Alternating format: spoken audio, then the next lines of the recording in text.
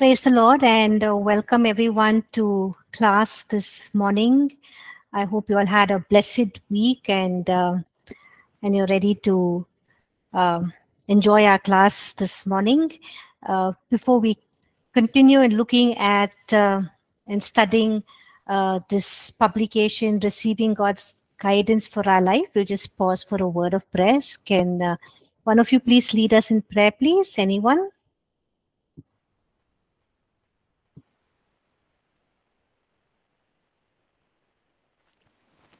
Gracious, loving Heavenly Father God, we praise and thank you for this morning time, O Lord God. You have graciously given us this time to learn, O Lord God, from the word, O Lord God, and Lord, help us, O Lord, to be, Lord, diligent in listening and also practicing it in our lives. So, Father God, bless our pastor who is teaching us and give us the mind and the thoughts. So, Lord, take control, Lord God, so that we can meditate and, Lord God, be blessed for this day, O Lord. We give you all the glory, honor, and praise, for we ask all this in the mighty name of our Lord and Savior, Jesus Christ. Amen. Amen. Thank you, Esther Clement. So last Friday, we began studying the other APC publication, Receiving God's Guidance. We looked at chapter 1, where we saw how God desires to guide us in every area of our life, whether it is a small matter or a big matter. And we have this wonderful privilege to have God as our guide. And we also see that God is genuinely interested in leading us and guiding us even as we make decisions in our lives. And also the word of God says that God promises to guide us in every step of the way that we go, or every phase of our journey in life. So we looked at various scripture passages and we learned various things. We also looked at the basis to understand God's will. So we looked at some of the basis to understand God's will. And then we looked at whether there are three categories of God's will, as we read Romans chapter 12, verse 1 to 2. And we said, no, there are no three different categories, but God's will is good, pleasing, and acceptable all the time. And then we looked at our responsibility. God desires to, guide us and lead us every step of the way, but and He also promises to lead us and guide us, but what is our responsibility? And we looked at three things. We must seek God, we must listen to Him, and we must obey Him. Okay, so that is what we looked at chapter 1. And then we moved on to chapter 2, where we looked at specifically the life of David, because unlike any other man in the Bible, David at every stage of his life, inquired of God. And we know that he was a man after God's own heart, and he was somebody who was willing to do God's will. And we read in Acts chapter 13, verse 36, that, David served God in his own generation by the will of God. So we saw that, he was able to do this because, throughout his life, at every stage of his life, he inquired of the Lord, or he asked God what he needs to do. So even as we look at a few of the phases in David's life and how he inquired from God, we can also learn in our own life's journey, where are the different areas or stages or times in our life when we need to inquire of the Lord. So the first thing we looked at was in 1 Samuel chapter 23, verses 1 to 5. And we learned that, when our own team hesitates to take on our plans, our decisions, our suggestions, or what we hear from God, what we need to do. Just like David, he inquired of the Lord, and when he did what God asked him to do, and he won the victory, his own team members, or his group of men, realized that here was somebody who hears from God, inquires from God, hears from God, and does what God asked them to do. And they had this confidence in following their leader. So even as we do this in life, at various points in our life, whether you're a leader at the church, you're a leader of a prayer group or a ministry group, or in the workplace, wherever you are, or at home, even as you lead your family and guide them, there are various times when people along with you in the team will not agree to what you're saying. They think that the plan, what you're doing, the plan or your strategy is not the right plan, not the right strategy. But we see that, David tells his men, and they were hesitant to take on his plan or go and fight the battle. But David goes back and inquires of the Lord, and we see that God tells him to go and fight the battle, and he will surely win the battle. And we see that when he does that, and they win the battle, his teammates, it's like a confidence booster for them. They are excited, and they know that their leader is inquiring from the Lord. The next thing we saw was, when David faced severe setback, even when his, he lost his wives, his children, everything, his group of men, they lost everything. And they were so disappointed, so discouraged, and they were all weeping and mourning.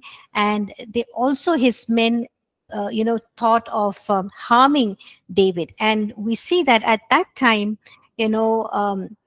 what does David do? He first strengthens himself in the Lord, his God. So he finds strength for himself in his situation, because he himself has lost his wife and his children. And once he strengthened himself in the Lord, his God, I don't know how he did that. Maybe he would have just prayed to God, cried out to God, worshiped God, just, loved God, shown his love to God. And when he did that, we see that, and he inquired of God. God told him what to do. And he and his men were able to retrieve back or get back everything that they had lost. So also we learn that, when we go through severe setbacks in our life, when we go through disappointments, frustrations, difficult situations, what do we need to do?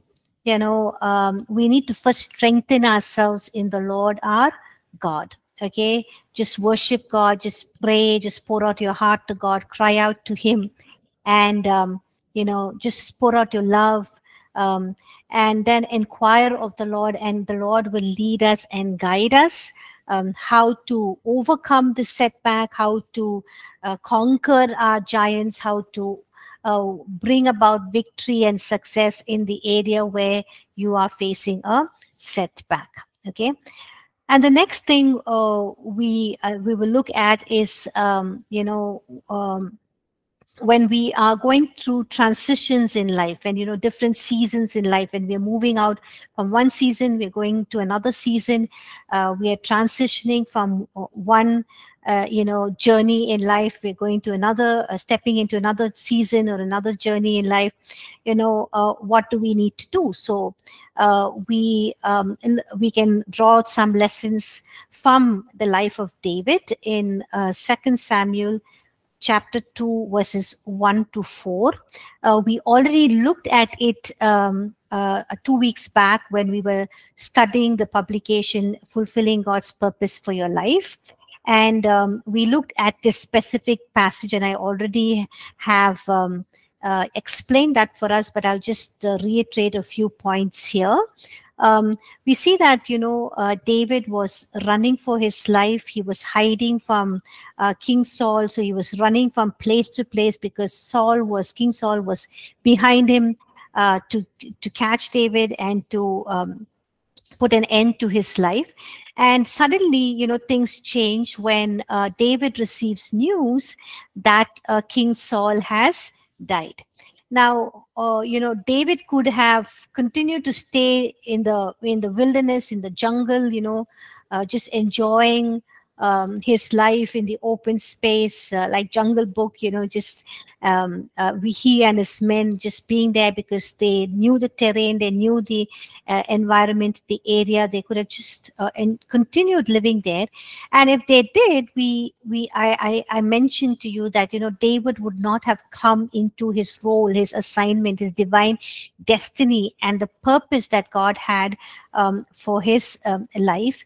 But we see that instead of making himself comfortable with where he was and continuing on from there, and he inquires of God. He asks God, King Saul is dead.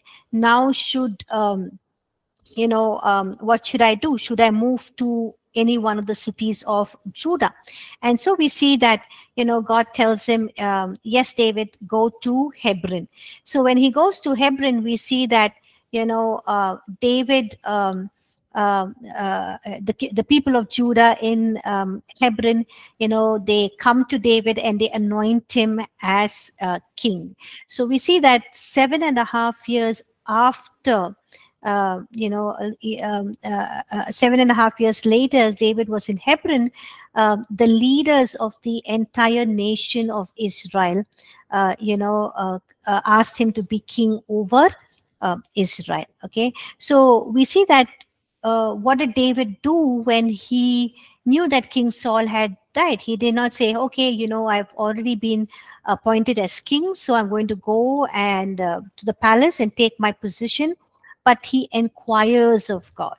He could have acted in a way that he was confident, he knew what he was supposed to do, because here was a king who's dead, and now he was sure that he's the next king, and so he can go and take his authority and his position as king. But he inquires of God, and God tells him where to go and what to do. And we see that he goes to Hebron, and when he goes to Hebron, it's only the the people of Judah who anoint David as their king. But David is not disappointed or angry. He just is obeying God. He's just doing what God is asking him to do at that stage in his life. And we see that 7.5 years later, the entire people of Israel make him, the leaders come to him and ask him to be king over all Israel. So even as we journey in life, and there are different life transitions, like we move out from being students in school to entering into college life, into career life, work life, married life, family life, being parents, old age. These are different life transitions, or journeys or seasons that we make, and we need to ask God's guidance. Under God's guidance, we need to position ourselves, and then when we do that, we will be able to fulfill all that God has appointed for our lives in that season, in that life transition. Okay, so not just going through life and journeying through life and say, okay, this has come, I'll just do this, I'll just do this. This is what my father has done, my grandfather has done. This is what people have done before. So I just do the same normal thing. But if we want to come to that place or position ourselves to fulfilling God's purpose for our life, our appointed life in that season, we need to ask God and wait for his leading and guidance. Okay, so that is what David did when he transitioned from one phase of his life to the other phase of his life. Okay, now we look at another example from the life of David in 2 Samuel chapter 5, verses 17 to 25. So can somebody read that, please? 2 Samuel chapter 5, verses 17 to 25.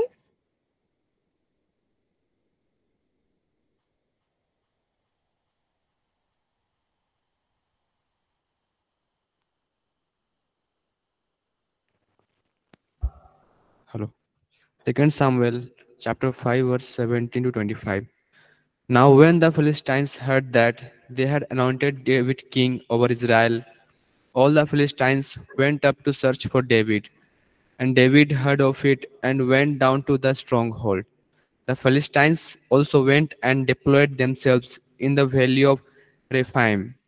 So David inquired of the Lord, saying, Shall I go up against the Philistines?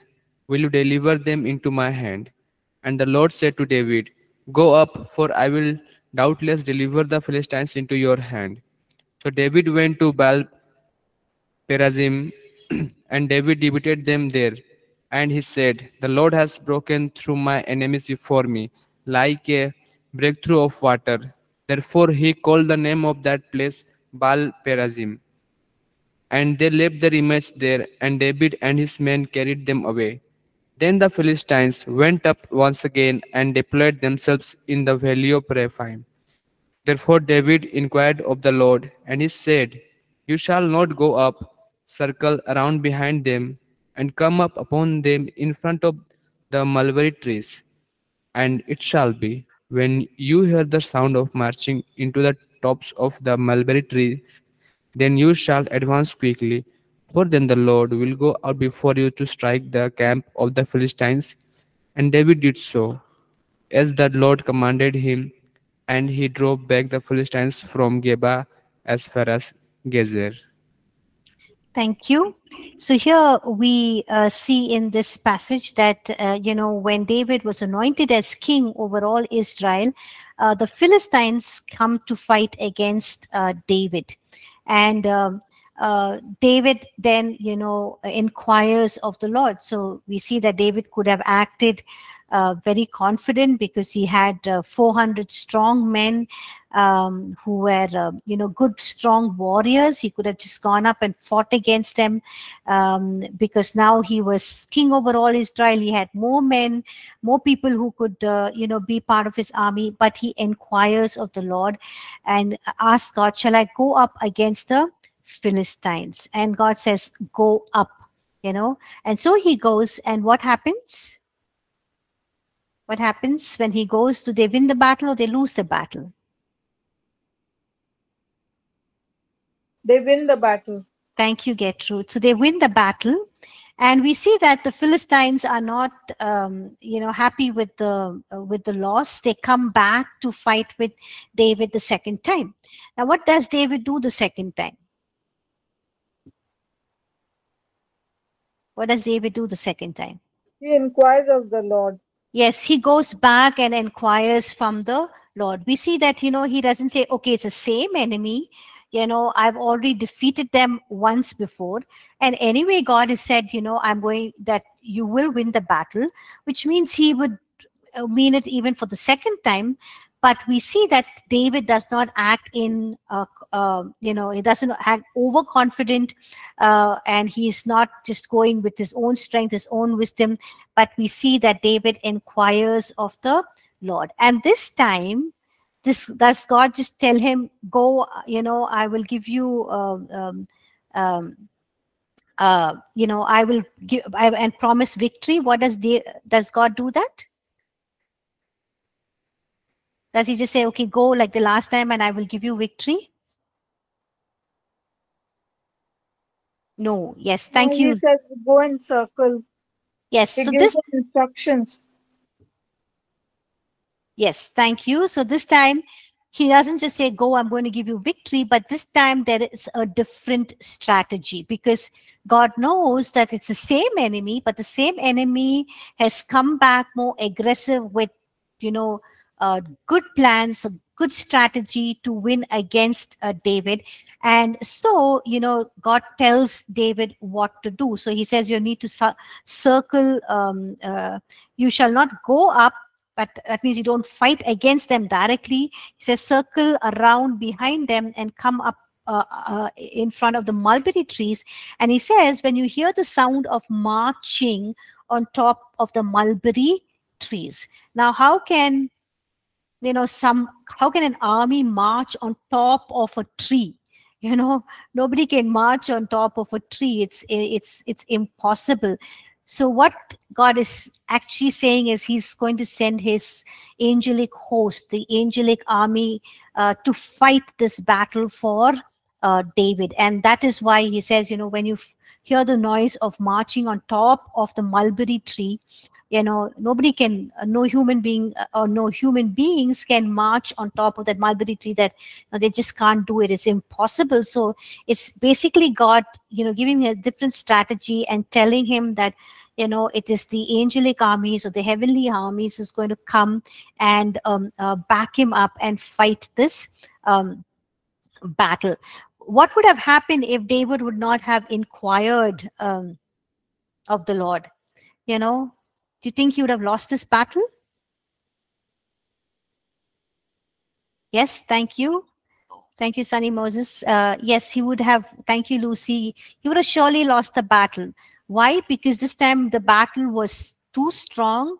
And God knew that David could not, and his men could not, fight against the Israelites. They needed the angelic or the heavenly armies to fight against them. Okay, so what do we learn from this? We also have an enemy. Do you all have an enemy? Your enemy is not your boss or your husband or your spouse.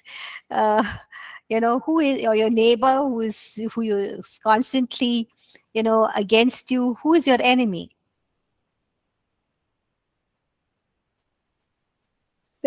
Satan. Yes, thank you. So Satan is our enemy, and God has given us the weapons for our warfare. Okay, to fight against our enemy. What are some of the weapons of our warfare that God has given us?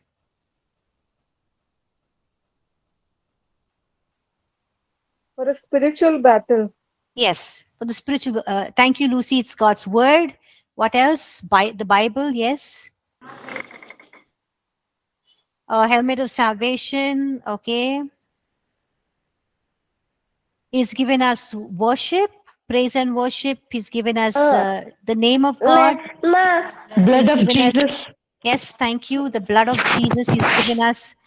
So important, the name of Jesus. So we have all of these weapons that God has given us, and these weapons are mighty.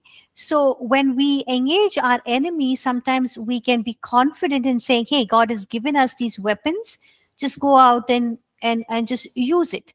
But we need to also inquire of God. God, what is a strategy that I need to use at this time, even as I know that the enemy is coming against me, and I know the enemy is all out to steal, kill, and destroy my life. What is the even as you've given me these weapons that are mighty, God, what is the strategy that I need to use? So we need to listen from God, receive the strategy, and then when we use the right strategy against our enemy at that situation, we will see a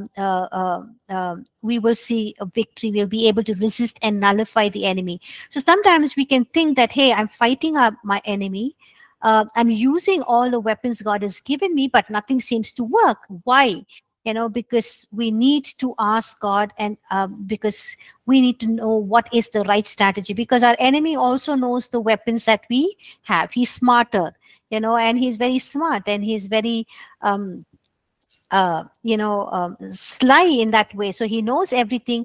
So we need to be even more smarter, and we have the wisdom of God. We have the word of God. We also have God's guidance and the Holy Spirit to guide us and lead us. What is the right strategy to use in our battle against our enemy? So God will teach us how we need to fight, what strategy we need to use, how we need to stand firm, and how we can walk in dominion over the defeated foe. Okay.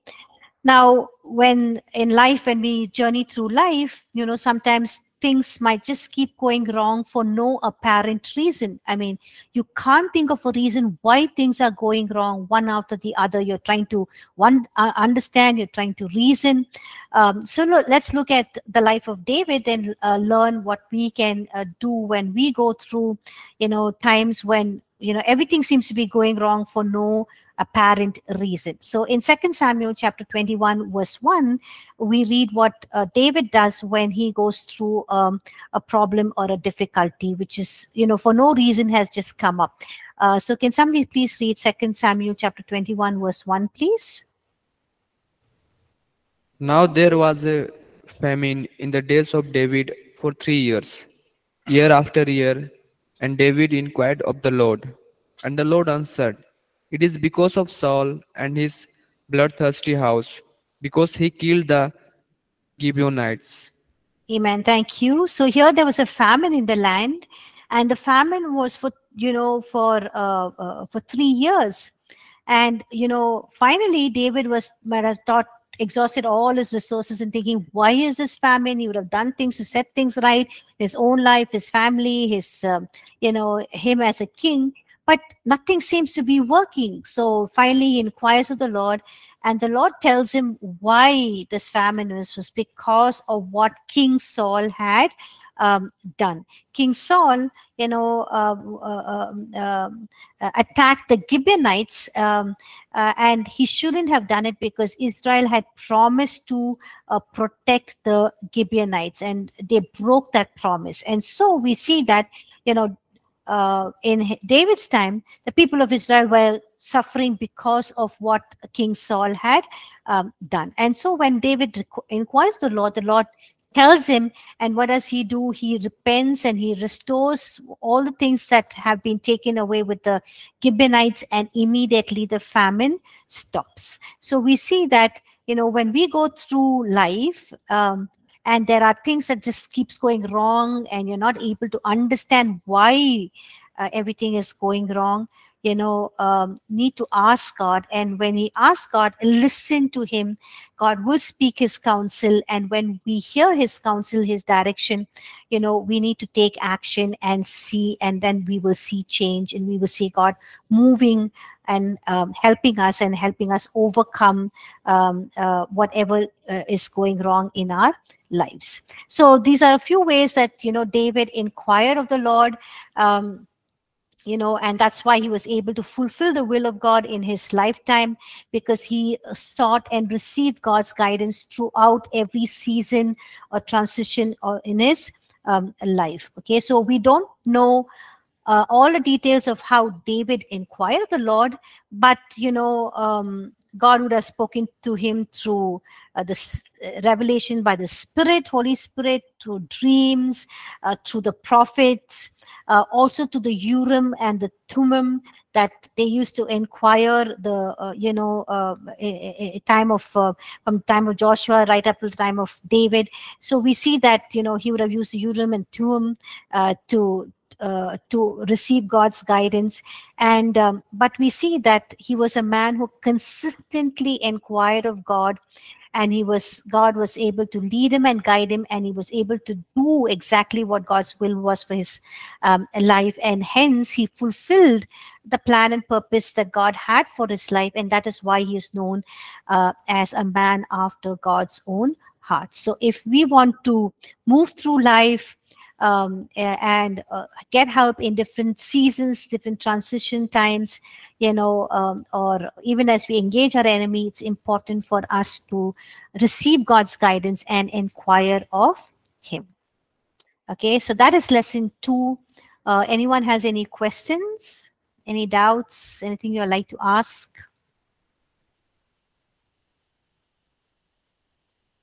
Ma'am, how can we treat it as a punishment or a curse of Saul's disobedience on the Israelites? How can we treat it as a punishment or a curse? It was basically that, the Gibeonites, you're talking about the Gibeonites, right, Lucy? So you're asking why were the Israelites punished for Saul's sin, or why was David punished for Saul's sin? That's what are you asking? Yes, sister. Yes, sister. Okay. Yes. So basically, we see in the Old Testament that the sins are passed on from one generation to another generation. We don't know why God brought it about in David's time, but just thinking about um, uh, in my context, or in the way that we operate, God would not have brought it about during Saul's time, this punishment of famine, because the Spirit of God was not on Saul. We know that when Saul disobeyed God, the Spirit of God left him. So God knew that if he brought the famine on the people of Israel would suffer unnecessary for one man's foolishness and what he had done. Okay, so why do the people that have to suffer? So yes, there had to be restoration that had to be done. There had to be compensation for what had to be done to the Gibeonites. The Gibeonites were wrong when the Israelites had to keep their promise of protecting them or being friends with them.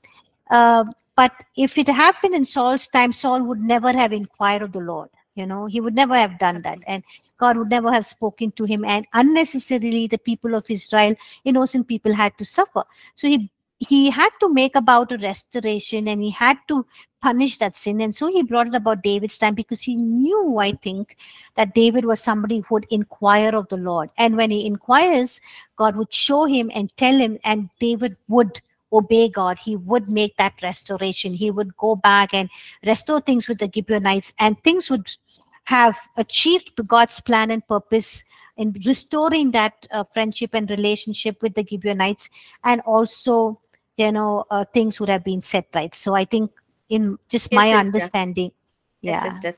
Thank you, sister. yes, yeah. Anyone else has any questions?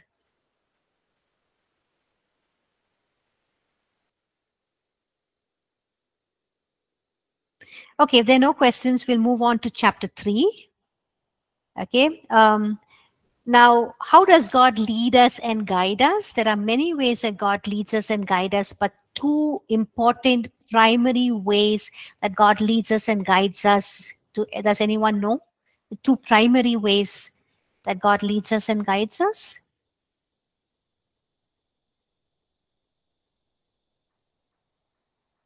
What are the two primary ways? Okay, the Word of God. Thank you, Shaker. Okay, yeah, His Word. And the other one, second one?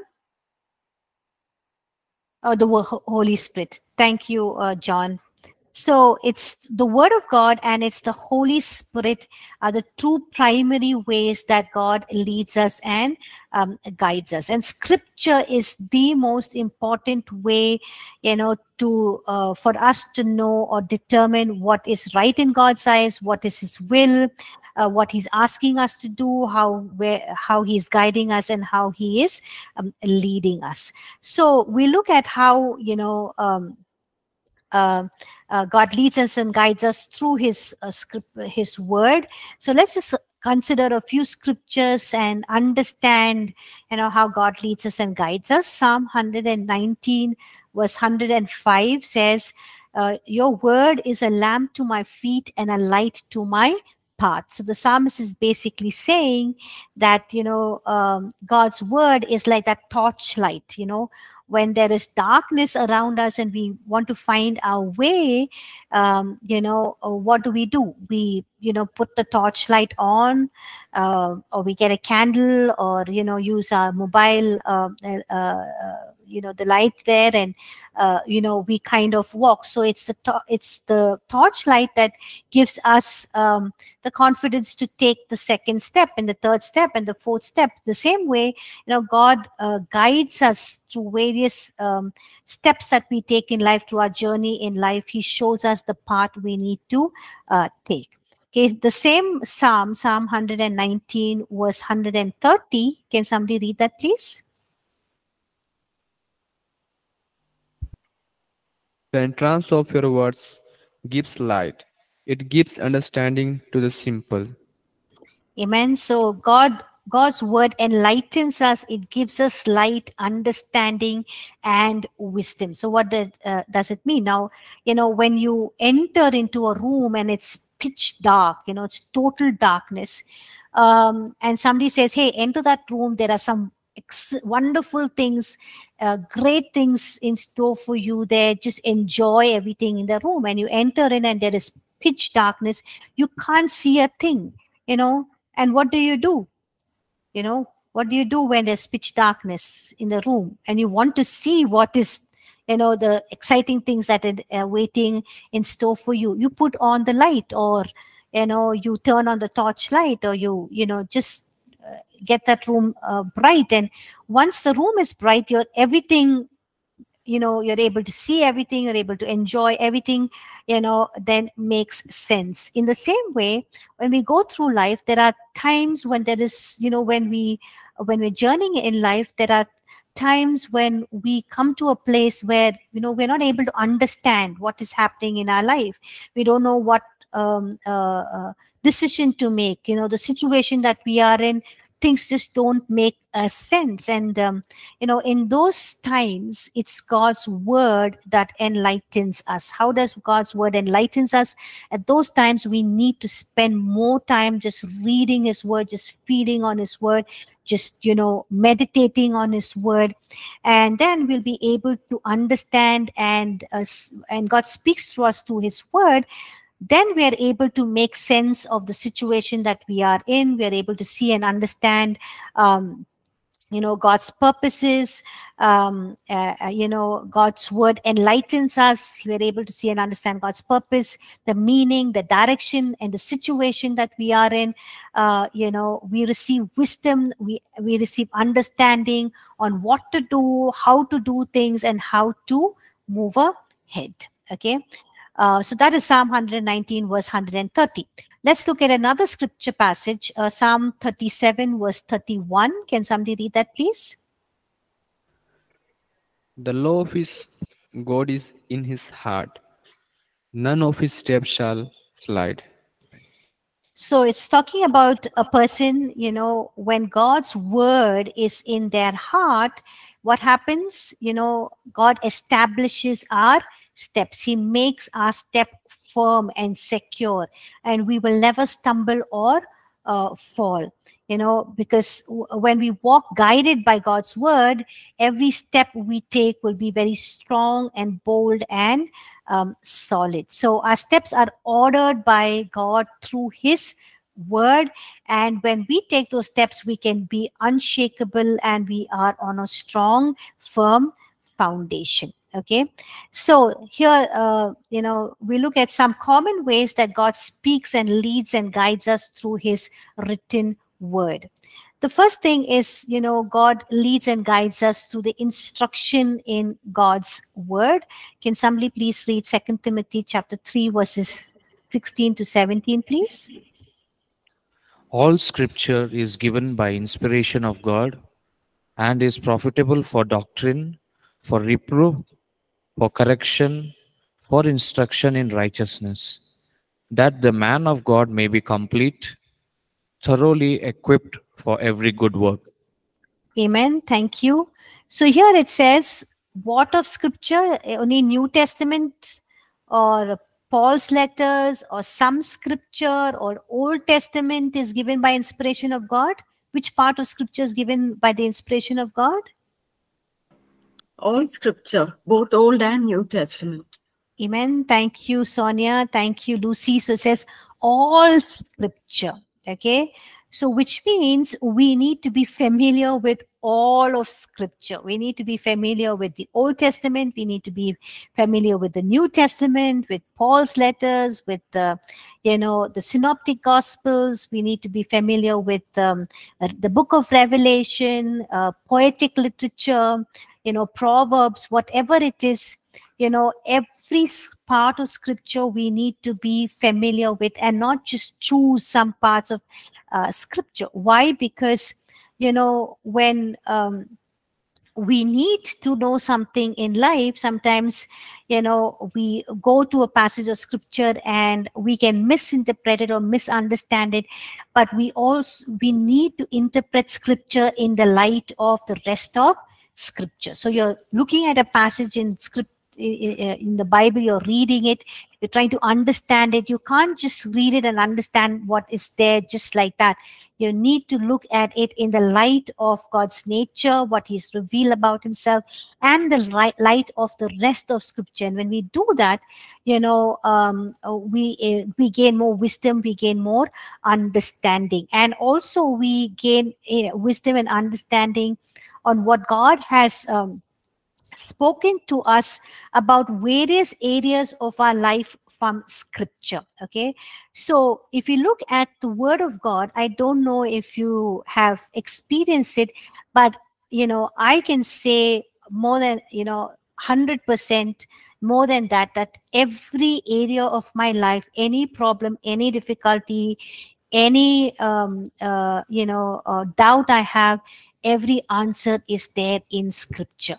You don't have to go to anyone to ask them. Sometimes I think even the silliest thing, the smallest thing, the biggest thing, something we think, hey, can this be in Scripture? I'm going through this problem. Can the Bible tell me anything about it? Well, everything is there in Scripture. It's God's Word. It's what He's revealed to us. It is His heart, and He knows the areas that we are going through. We will go through struggles and challenges. Every part of our life, every situation, every difficulty, every answer you need is there in Scripture. So, every instruction is there, and all we need to do is just read God's Word, meditate, and then just obey it. Okay. For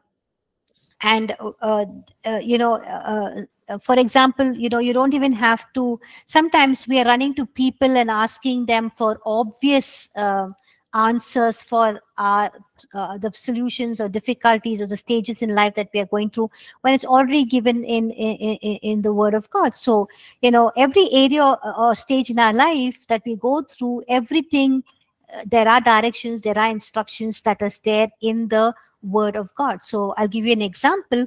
If you're saying, hey, I've been forgiving my spouse or my child or my boss or my colleague or somebody in my family, it's now, I've done it umpteen number of times, I've done it 10 times. God, do you still want me to forgive them? So you don't have to go and run to a pastor or a prophet to ask them this. It's already given in the Bible that God asks us to forgive somebody 70 times 7. That means countless times. You can't ask God, my spouse is being very difficult. Should I love him or her? The Word of God just says you have to love your spouse. You're saying that your spouse is very difficult. I can't submit, I can't obey, but the Word of God says submit, obey. Children, we all have parents, and some of our parents can be difficult. None of them are perfect. We're saying, should I obey my parents? Should I respect them, honor them? Well, that's not a question to ask, because even if you ask that, the answer is there in God's Word. So every instruction is given in God's Word, even how to handle your finances, every area of your life, everything is there. So Scripture already reveals the heart, the mind, the will, the plan, the purposes of God. All we need to ask is just say, God, open my eyes to the wondrous things in your Word. Help me to see it, help me to understand, and help me to just obey it. Okay. So that is what we need to do. So when we make decisions in life, our starting point should not be people. Our starting point should be going back to the Word of God. The more we are soaking ourselves in God's Word, the more that we are reading God's Word, the more we have confidence to know what we need to do at any stage or any problem or any setback in our lives, or even when we have to make choices. Okay. Now there are times when you need to you want to know what is God's will in a certain area or certain matter in your life. Then you need to get into a deeper study, take out all the references on the Bible that talk about that matter, that subject, look at it in the light of the entire context of Scripture, what God is saying in different places in God's Word. And then when you begin to put things together, when you search scripture, you will be able to know what God is telling you, directing you, and God will speak to you, and then you can make your decisions based on God's word, and you will see yourself coming victorious, and you will find answers for your um, uh, uh, situations that you are going through in life. Okay, so the first thing is instruction in God's word. Second thing is a quickened word. Now, for example, you're seeking guidance for some area in your life, and God just speaks to you through the quickening of His written word, and it can happen in different ways. Now, for example, you're praying about a certain decision in your life, and when you're reading a passage of scripture, that addresses your matter directly, God's will becomes very clear to you. So maybe you're just going about reading your everyday Bible passage reading, and that specific passage, that specific the Son just brings about guides you, or leads you, or gives you the answer for what you were looking at. Okay, so when you're just reading scripture, you're reading a familiar passage, you've read it many times, but this time it comes with a fresh revelation, a fresh understanding, and God is saying, hey, you're going through the situation, this is what I want you to do, or this is the answer, or this is a strategy you need to use. And you're saying, hey, I've read this passage so many times, and this didn't occur to me. Well, you are now in that situation, and God is speaking to you through that situation. Or sometimes you're just reading a scripture passage, you're hearing someone else read passage, and suddenly just a word from that passage just leaps at you, just jumps at you, just hits you in the face, or in your mind, and it's like a rhema word that just comes upon you and say, hey, this is the answer for my problem, for my difficulty. So when we read God's word, we must, like the psalmist says in Psalm 119 verse 18, say, God, I'm reading your word, just open my eyes to wondrous things in your word, and open my eyes to something wonderful in your word. Okay, so this passage just leaps at you, and you just receive this confidence and this strength. I remember that when God called me to go to Bible college, and it was a very difficult phase in my life to make this decision. It was not something that my dad was really willing to take on, and think I was doing the right thing.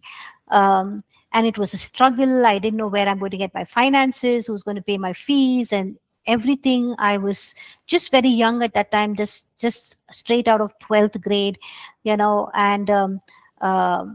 I was not this holy person and all of those things. But I used to read my Bible, just pray. But when I was reading my Bible, and I was going through all the struggle about, going to Bible college, who's going to pay my fees, how I'm going to take care of things and everything. This passage, that in this verse that came to me was, he who called you is faithful, and he will do it for you. That just leapt out of scripture and just took such a hold of me, kind of just blanketed me, just covered my mind, my emotions, and just gave me such a peace. And God is saying, I called you. Just the words were so perfect. He who called you is faithful, and he will do it. I don't think any other better words could have just ministered to me in that situation, because it was God who called me, and God saying, hey, I'm faithful, and I will do it. I will do everything that concerns you. And that is something I received in the, when I just was going to Bible college in the 1990s, and I just held on to it for so many decades of my life now. And times when I go through situations and I don't know what is, going to happen, this promise comes back to my life. God is saying, I called you, I'm faithful, and I will do it. All you need to do is just trust me. So sometimes, these verses just come leaping at you, jumping at you. There's the numerous times when things like this have just happened, and I'm just going through a phase in my life where I'm just inquiring of God about so many things, and it's just these verses that just coming out, and words just keep leaping at me, and I know that I'm receiving my answers, and God is just speaking through me, and that is so powerful and so wonderful. So God can speak through verses like this.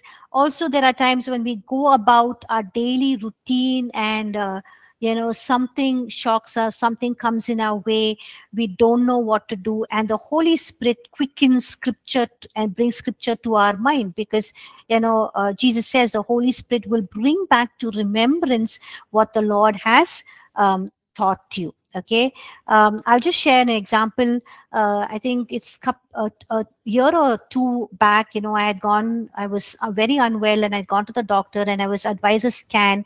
And when I went to the scanning room, the doctor was rolling that machine over my, my abdomen, and he seemed to be very, very concerned, and he kept rolling it and rolling it and rolling it, and his face was very concerned. So I asked him, "Is there anything concerning?" He said, "Yes, we can't find this." And so I was too shocked when he said it, and but I sensed an amazing peace of God. And you know um, um, he said, "Did you know about it?" I said, "No." He says, "How can you not know?" And he was so mad, and he was he was, I mean, I knew he was quite upset, and he was taken aback. He said, "How could you not know about it?" And blah blah, "You didn't go to this, you didn't go to that," and all of those things. I didn't tell him anything. I was just quiet, and I was too shocked, but I just had this amazing peace of God that just blanketed me like a warm blanket. And I stepped out of that room, and I was actually smiling, and the nurse came running to see if I was okay, because they'd given me something that was quite shocking to take and hold for my life. And I'm just walking, and I'm just smiling, and I'm saying, "God, I don't know what to do now." And immediately uh, God's just speaking to me. He says, "I am your portion." Just this word, just this verse from scripture says, God saying, "I am your portion." And then God is reminding me about the storm, when the disciples were in the boat, the storm. And what does Jesus do? He gets up, and he just tells us, the wind and the waves, "Shh, be still." And there was perfect peace. And I just felt God saying, "Shh, be still." And there was such calmness and such peace. And I understood. I mean, I've read the story so many times, I've narrated the story so many times to children, but that time it just brought that amazing revelation about, I'm going through a storm, and the peace of God is just so overwhelming. It just kind of subdued the entire storm, and there was so much of peace in my um, heart. So there are times when we go about our daily routines in life, and the Holy Spirit just ministers so powerfully to us, and it's just nothing but God just working in our lives. Sorry, I didn't want to stop with I wanted to finish narrating the my testimony. So I've taken 2 more minutes of extra time for our tea time. We'll meet at 10:02. I'll give you two minutes extra. Okay, so we'll stop here. We'll come back after our break. Thank you everyone for your patience. See you after the break.